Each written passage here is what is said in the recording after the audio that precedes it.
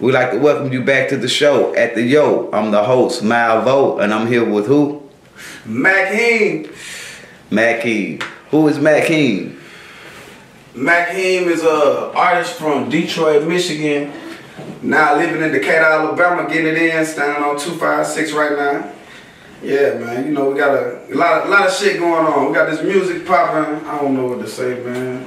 Shit. Tell me something about MAC-HEEM. Tell me something about MAC-HEEM.